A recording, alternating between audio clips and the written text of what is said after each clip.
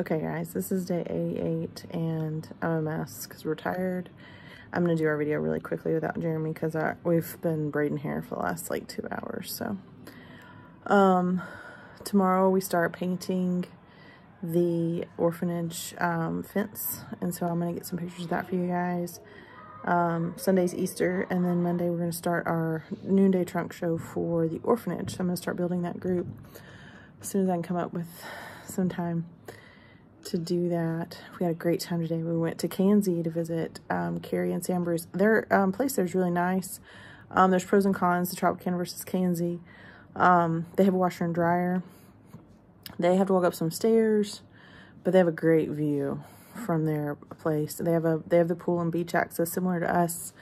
They have a lot more privacy. They don't have the restaurant, which gives more privacy. There's pros and cons to having a restaurant, but there's not just the public. It's not open to the public there the way it's open here. So it's pretty much closer to downtown. So it's really close to the Levin Bakery, which I think is so good.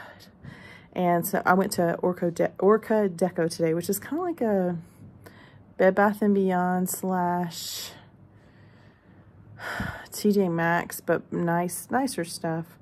But I couldn't find a can opener because Carrie needs a can opener, and I couldn't find one. I found bottle openers, but not can openers.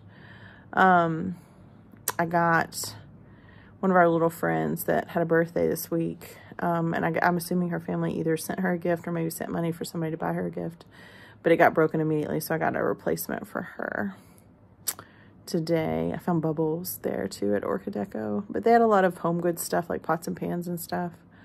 I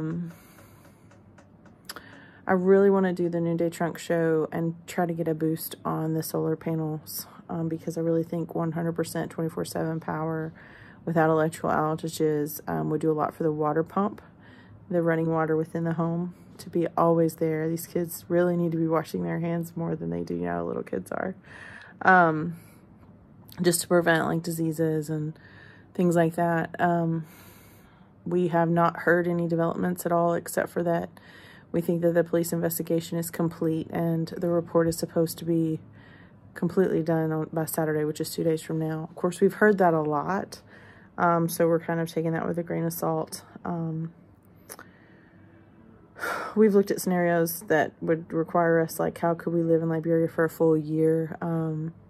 Looking into if Jeremy can resume his full-time IT work remotely from Liberia. Thank you to Jennifer and Alex for their noonday purchases. I really appreciate you guys. The noonday purchases this month are going to help with our travel expenses here. And then next month, the noonday expenses, or the noonday stuff that we are able to earn commissions, will go straight to the children's home. I really miss our dog. It's a big deal. I miss more than just our dog. I miss our life, our family, our friends that are in Florida. We're still collecting textiles. The Fill the Box friends are still running those routes for us when they accumulate. So I had somebody, Janine, messaged me and said, oh, we got these bags, you know, what do we do? I'm like, find an Erminger and get it in my garage. So those little things like that just really help support us in this time. So Netflix is working right now. We're like pirating someone else's Netflix because Jeremy refuses to pay for Netflix because he doesn't agree with their politics, I guess. But I keep thinking about that verse in 2 Corinthians 4:16-18. Therefore, we do not lose heart, though outwardly we're wasting away. Inwardly, we're being renewed day by day. For light and momentary troubles achieve for us a goal that far outweighs them all. So we fix our eyes not on what is seen, but on what is unseen. Because what is seen is temporary, and what is unseen is eternal. And that verse has been, like, a lot. Like, we think of our other kids, like, we think of the certainty of things that aren't certain. But there is a routine and rhythm of things that is in our control. And when we think of the things that are certain, like custody of our children, the uncertain is pretty hard with our other kids. But the unseen realm is real, and good and evil battle all the time. And so as we continue to try to be a force for good, If we can't parent our Liberian children the way we want to, and we can't take custody of them, then we're going to do our best to parent them where they are. And we're going to do our best to serve the orphanage that they live in. And, you know, we're painting walls, we're buying things, like we're doing things to help them. Not, you know, there's a, you know, of course you could look at it and be like, oh, Rachel, you know, your kids are going to be out of there soon. But that doesn't matter to me, because every single one of those kids feels like one of my kids. And it's hard. It's hard knowing that some of them don't have parents yet. The ones that are matched, that I am friends with their parents, it's so, like, it's so hard to know the life that they're gonna go to and the life that's being delayed for them. And like the Clark family and the Godfrey family and there's a couple families that I haven't even met or really connected with that much, but I know that these kids have families. The Whitney family, like, I mean, the Clarks and the Godfreys, I was friends with you guys before I met your Liberian children in person. But the Whitney family, I was not. You know, we connected online, but meeting your son has been a real privilege. It's a good kid. I'm trying not to cry. But I guess that's the difference. In videos with Jeremy, I don't cry as near as much because he's always the comic relief for that. But the videos with Jeremy are so much longer. So I know you guys probably get tired. Maybe you don't. Maybe you don't. Maybe you're fine. But tomorrow we paint the wall because that's something we know we can do. And next month we are going to fundraise like crazy and beg you guys for money. Create a small Facebook group with everybody that I know that supports our adoption, and I'll add the links in so you can support Noonday and support the orphanage at the same time. But keep thinking about us, guys. If you pray, pray. If you shop Noonday, shop Noonday. If you want to donate extra money to our Adopt Together, we're going to need it. Cost of living here is kind of crazy. It's just kind of crazy. But it's so nice to be in country with the Bruce family. And if you're a family that's on the verge and you don't know whether you should come or not, and you just feel like you just want to come, even just visit, I mean, my offer stands. Like, we'll take good care of you. We'll make sure you're staying in a safe place. You can cram into a room here at the Tropicana. You know, we'll make sure you guys are good, have everything you need, and support you while you're here, emotionally and physically. It's been nice to get to know. And the Bruce family lives in Indonesia normally, so like, it's been great to bond with them. And every day it's something different. You know, there's ups and downs, there's highs and lows, there's rumors about this, rumors about that. Have your people heard anything? And my people heard anything? God bless Nelson.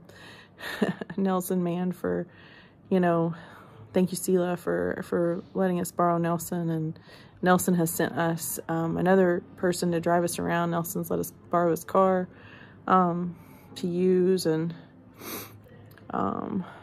we try to pay him for that. But I know he would help us no matter what. But we do try to pay him for his car rental. It's probably not near what it would really cost me to rent a car in Liberia, but he either drives us around himself or he sends somebody that's excellent in his place to drive us around.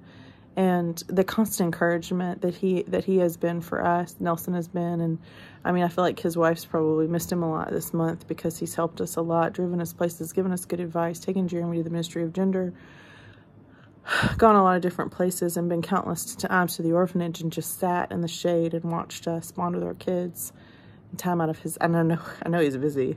Time out of his day and his life to do that has been a gift that we can't repay, no matter what. So if you're not as familiar with the Hope of Blessing International Orphanage and the work that they do, let me know, and I'll put you in touch with my dear friend Sela Godfrey and the work that she does. And I can give you the website if you want to help with them or learn more about them. They do, they care for 30 orphans, and their age little bitty, itty bitty to 19, and going to school. So sweet people there. Nelson and his wife Pauline are amazing people. So that's all I have for today. You think about the Easter story and the uncertainties of all the people that surrounded Jesus right before he died, and the doubt and the fear that they had is nothing compared. Like our doubts and fears and circumstances pale in comparison to that situation. But it does give me a little bit of hope and peace that we're doing what we're supposed to do, and that all the contingencies we come up with, and all the what if this, what if that we come up with, and the other family, the Bruce family that's here, and the Hadley family. Oh my gosh, the Hadley family. I have connected more. I haven't met them in person either. I've just bonded with Montana via WhatsApp and Facebook and online commiserating and encouraging. And, you know, their little guy, he's all smiles. And it's just watching him kind of do his toddler thing. He's little. But just seeing all of that, really, it's a big deal to be a part of this. But when I think about the uncertainties that we all have and the contingencies that we all have, one day we will look back on this phase of our life of parenting, and it'll be like, you know, we felt like it was taking forever, but we were really only there for a few weeks, 5 to 6 weeks. We got custody of our kids, and then we breezed through. So, day 88. Bye.